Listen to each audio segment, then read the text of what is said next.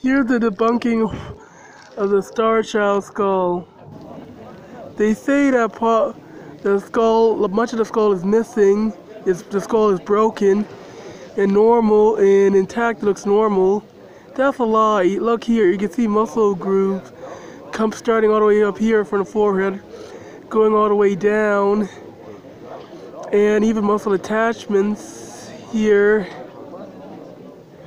And the part that is missing is so perfect, as if it just rotted away like it was made of cartilage or much more fragile material.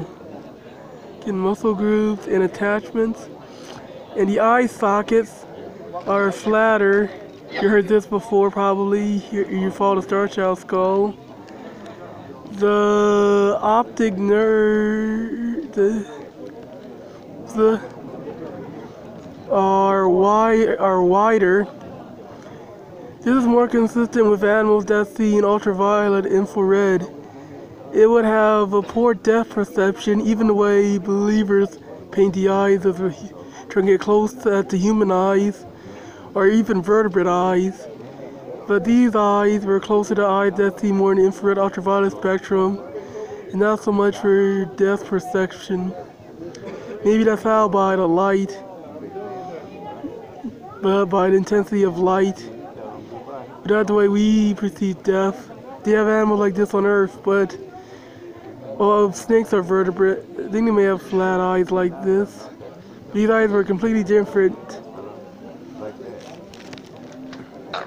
Look at this. It doesn't look broken off. If you get better quality, you see that our muscle grooves, or where cartilage was. This doesn't really fit on. Look, it might have been a different bone. Lloyd Pye died back in 2013, that's why you haven't heard much. And through carbon dating, we know that the skull is over 900 years old. The more differences that the debunking site won't mention. 2 major physiological differences to that of a human. These are the cuts in the skulls for DNA testing, and you see that the StarChild, when I've been saying it's half as thick, you see very clearly here.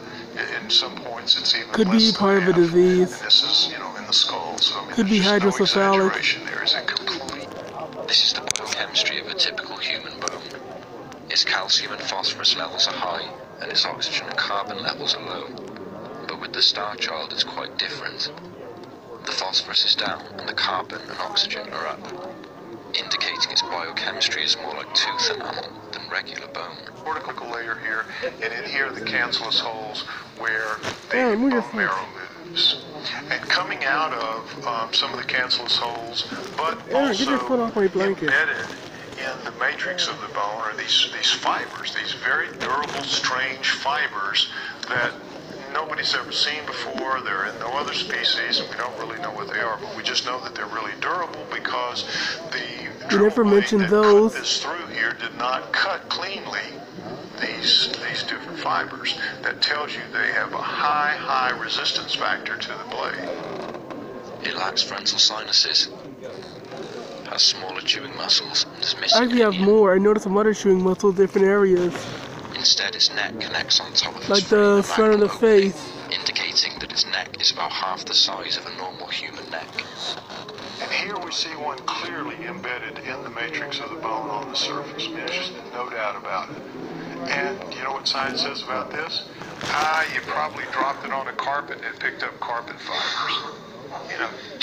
Really, that is the answer that I give. It has to be just fibers off a carpet or something. This can't be, it really can't be in the world of meat. Of upper right maxilla that was found. Probably not, it doesn't really fit the rest of the bone. When one of the teeth was extracted, it was found to have very heavy roots. It could be from the bottom or some jaw, or maybe a different creature.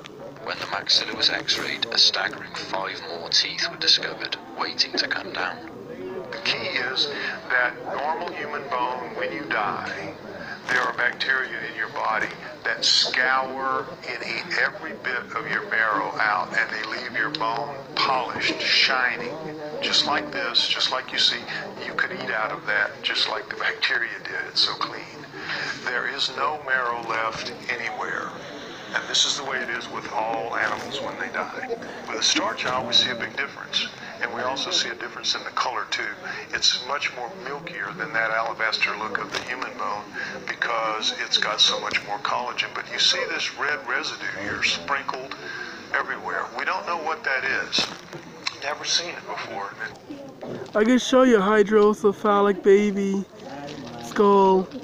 This ain't one, but I just described one. The crack's usually deeper and it's more lumpy.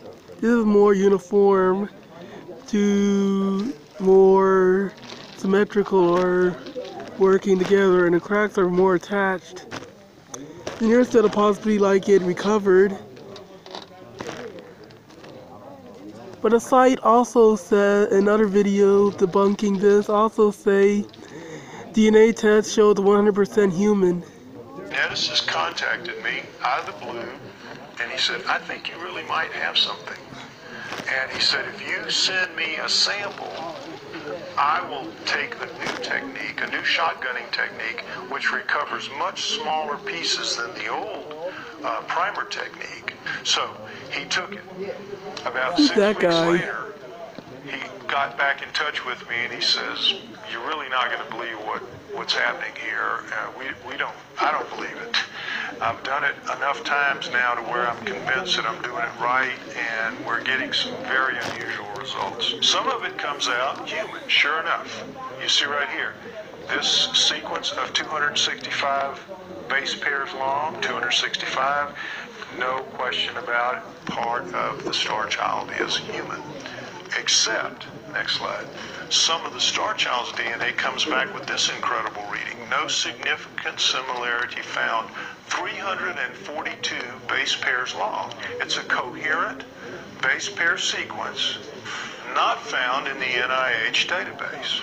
I said, well, what's the answer? And he says, well, it could be, and here's where we go off the deep end, could be that it's an alien born to a human mother. And I said, what? How would that happen? How would you get a pure alien born to a human mother? So slide for me and sent it to me. And he said, now human female has mitochondrial disease, which means that her mitochondria is like the energy of a cell. They're like tiny little batteries inside a cell. Dead children for the most part. They are passed down exclusively to the mother.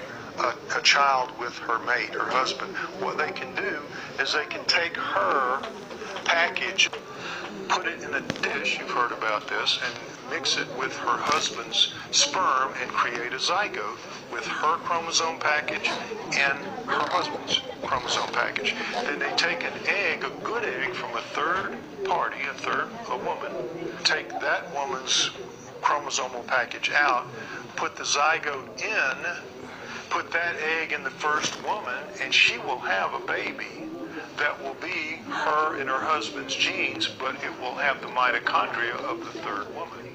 So he said we could have the same thing. You'd have two aliens getting together, making a zygote, and for whatever reason, taking the chromosomal package out of a female egg, putting it in, and then she will bring it to term, and it's a full alien, nothing but alien DNA in it, but it has her mitochondrial human mitochondrial some DNA. human DNA, Now, according to that debunking site.